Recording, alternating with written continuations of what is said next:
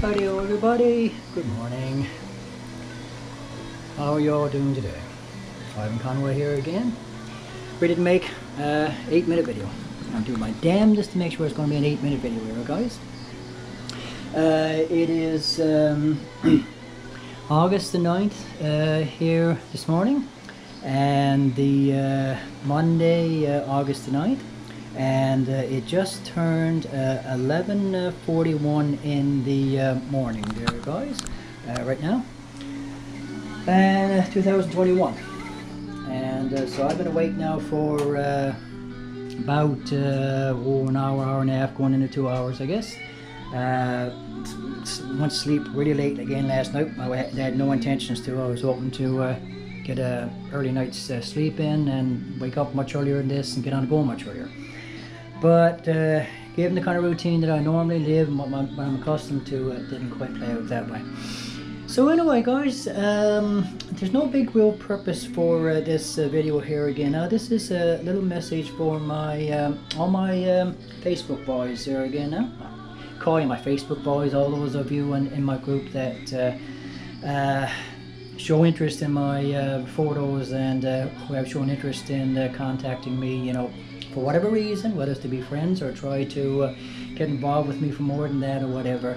The fact that you have shown interest, you show interest, is really very touching and flattering, guys. So this is a quick little message for you here this morning now, and I hope to good God I can get it in 8 minutes. I should be able to. So my agenda for the day here now, guys, even though I would dearly love to get out to enjoy this gorgeous beautiful day that we were supposed to have rain today according to the forecast that we got there 3 days ago, our ridiculously unreliable forecast that we constantly have here in Newfoundland, where you can't get anything correct even a few days in advance and be majorly off to the point that you can have weather the complete opposite 2 or 3 days in advance from what they were forecasting a few days before. So we were supposed to have rain today, guys, and as I was just showing you, we could not have a different day from what they were forecasting only 2 or 3 days ago. So that means, you know, I've got a gorgeous day to get out and around, but the thing I have to get out of the way today, guys, is that my housemate is the fellow that I'm sharing this house here with right now. This is a rental, by the way, guys. I don't own my own place. I'm renting the house that I live in, and I'm sharing it for someone else as well. And so my housemate is in his 70s, early 70s. I've touched on all this stuff in other videos I've made on if you want to check out all my stuff on YouTube. And his health problems, there's no end to them.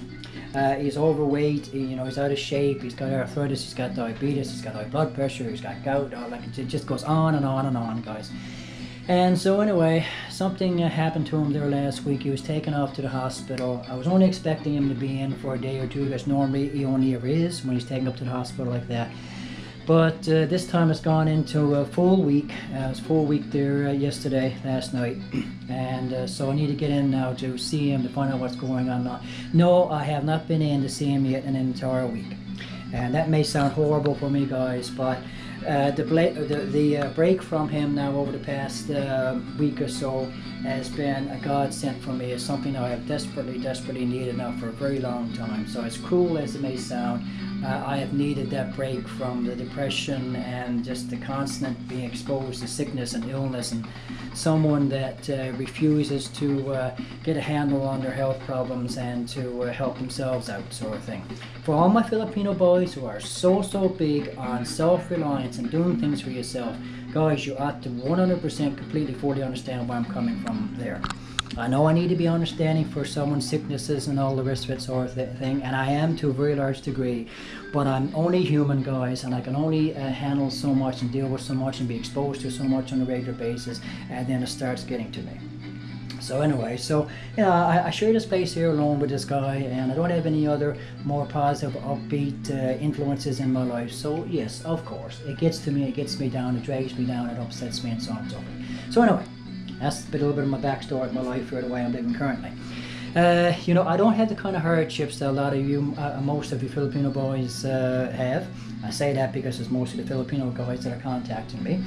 I don't know what to say about that, guys. I mean, I live here in Canada, you guys live in the Philippines. It's a whole different setup, so I've never had to live that kind of lifestyle. But I have not had a life that's a bed of roses, guys, far from it, and I don't have a life that's a bed of roses right now either. I have a certain level of comfort, yes, that's true, but it's something that could be taken away from me at the drop of a hat, you know, the snap of a finger. And because I guess I don't own what I have, and well, my possessions, but otherwise I could lose half of that too.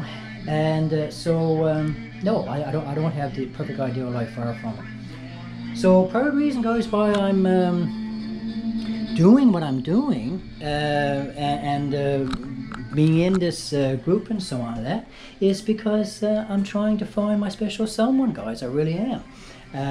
Somebody that I can build the rest of my life with, and get out of the rut that I'm in currently, and hopefully that guy can come here to Canada, here to Newfoundland preferably, because that's where I live, here in Newfoundland, here in St. John's, and between the two of us build life together, sort of thing, you know. So I need to say very early in this little video, guys, that preferences for anybody that wants to get to know me beyond just friendship will have to go to any guy that has a willingness to want to come to Canada, and for all the right reasons too, guys, not just get into the country and then leave me after the fact, sort of thing.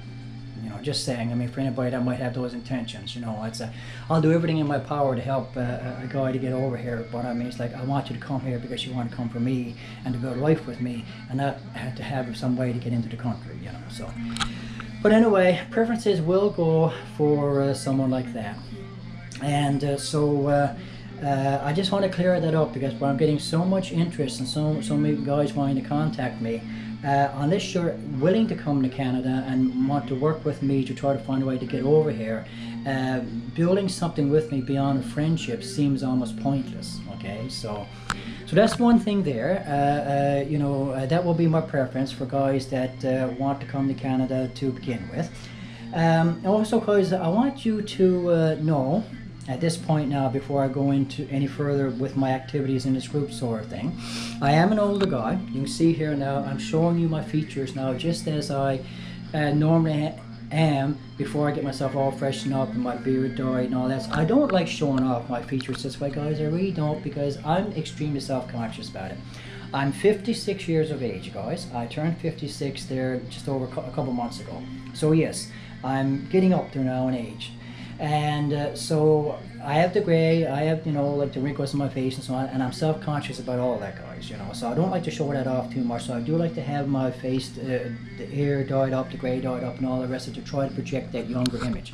So there's that. And so if you're okay with that, we're fun and dandy. Now, along with having the gray, guys, I'm bald as well. So